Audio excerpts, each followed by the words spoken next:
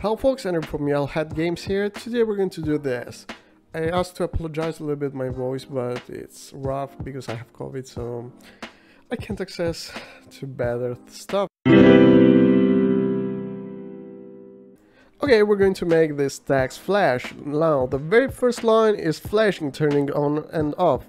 And the other ones are fading, so it really depends on you what you want to do, but we're going to have this kind of retro game style, you know, insert coin type. Now we're on the editor. Now I'm using a rich text label, but this can be extended to every node you want. Just copy and paste the code. It will work because it uses the visibility property, so that's good. While the fading, we're going to modulate the alpha channel, so that's fine. Every node has that. Okay, to make this work we need some text, so basically I'm going to put a node and a rich text label here, and after that I'm going to give some theme, some font, because the text is pretty small, so in order to make it more visible and pleasant to the eyes, I'm going to use some dynamic fonts. Okay, we're good to go. Now, the first thing you need is a GD script, so give it a GD script. Okay, inside here we need a few variables to be exported in order to make things tweak out of the GD script itself, so we can access directly from the editor. So I'm going to export a few of them.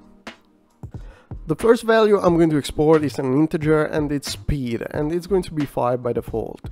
The other one is fade, and it's going to be a bool, so if we check this, we're going to have a fading instead of, you know, turn on, turn off, the typical flashing thing.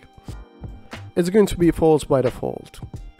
Okay, now I'm going to export a few other variables. We need time, and time is really strange here because we don't have a timer, so we're going to use delta because delta is the time between frames, so it's going to work fine. And another one is sync time, and it's going to be 0 as well as the time, and we need a variable that is visible and it's going to be true by default. This is going to be used for the visible specifically, and it's going to set the visibility. Okay, it's time to create a function flash my text. This function is going to be called every time, every single frame. It's going to be called inside the delta function. It's inside this function that we're going to check everything, and we're going to make the magic happen. First thing we're going to use if it's not fading. So basically, if fade is negative, if fade is true, so it's checked, we're going to set the visibility true, and we're going to make our modulation equals to our scene time. And that's going to make sense soon as I'm going to explain what scene time is going to be.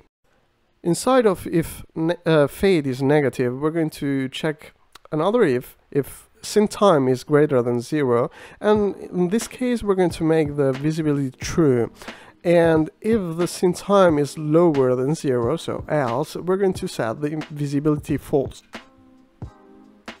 Now we're quite there, but we still need a delta function, so I'm going to put it here. And like I previously said, we're going to use the delta like a timer. So basically we're going to summing to time each frame the delta value. And that will work as a timer because it's going to give us a really precise timer. You can understand that, I think. Okay, I'm not going to explain you some math, but you can give a look by yourself to sine and cosine. It works this way. Given a given number, this function here is going to give us a value between -1 and 1. That's kinda our false and true, you know, and that's why we're using that.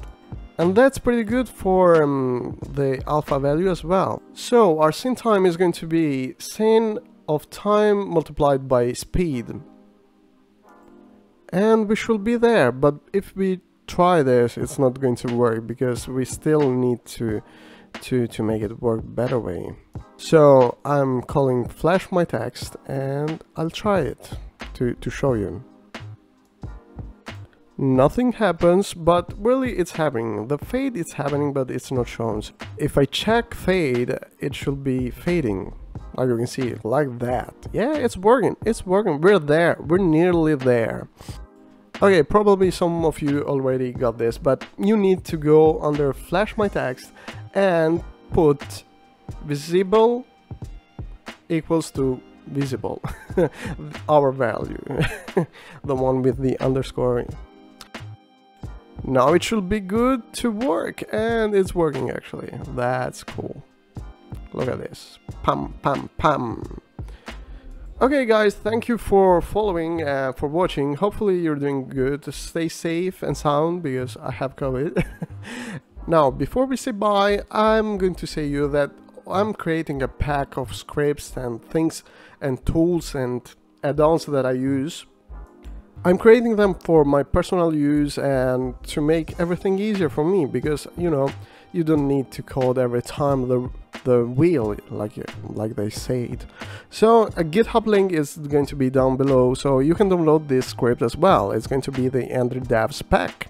Hopefully this helped. Leave a like, subscribe, share this with your friends, leave a comment if you want to know more of this little stuff, and more important, keep deving games!